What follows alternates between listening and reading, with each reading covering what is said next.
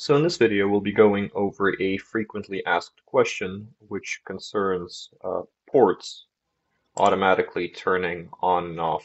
So these binary outputs right here. Um, and this arises in two common scenarios. Either a user wants to, for example, turn on a binary output port immediately after startup. For example, he or she may want to use port 3 to turn it on immediately after the program starts. Or another common scenario is that, for example, a user is using a profile and they're wondering why a port turns on or off automatically on program startup or when you close the program. So for example, here you can see that I have this port number 10 on and I have this port number 11 off. So for example, let's say we want to switch those two around. So I turn this off and I turn this on, right? So I now have port number 11 on, port number 10 off. Now let's reload the application and see what happens.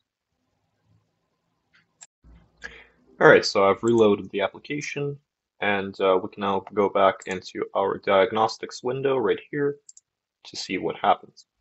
So as you can see, the ports have flipped back around, so number 10 is on and number 11 is off again, despite us having switched them before closing the application.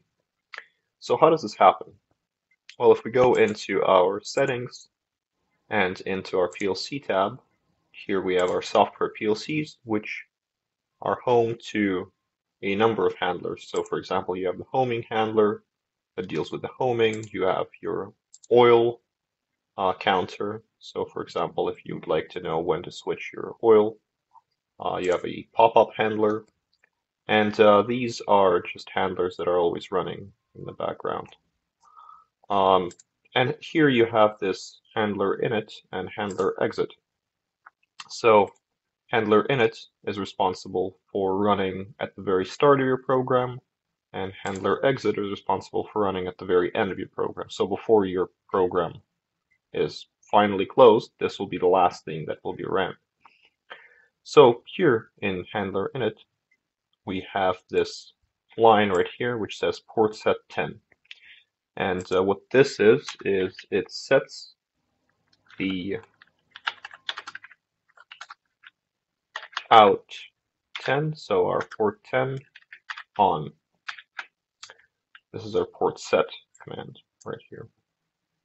So for example, we would like to delete that and maybe would like to use another port. So let's say port maybe 12 to set it on every time our program is started for whatever reason.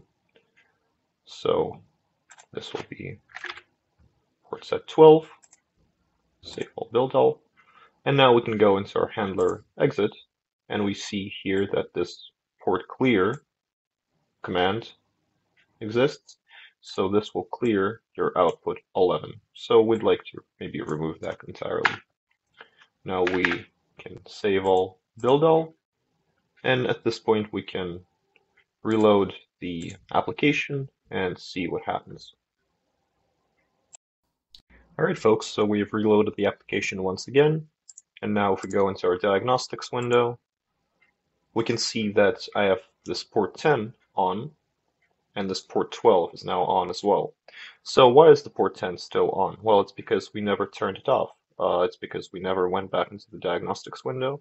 But if, let's say, I turn it off now, and I turn this one off, by the logic of the handler init and handler exit behavior, when we reload this application again, this will be off, and this will be on. So at this point, you can use the software PLC handlers to run some simple commands or perhaps more complicated commands when you're starting and closing your myCNC application. Thank you for watching. Please visit our documentation at docs.pv-automation.com for more information.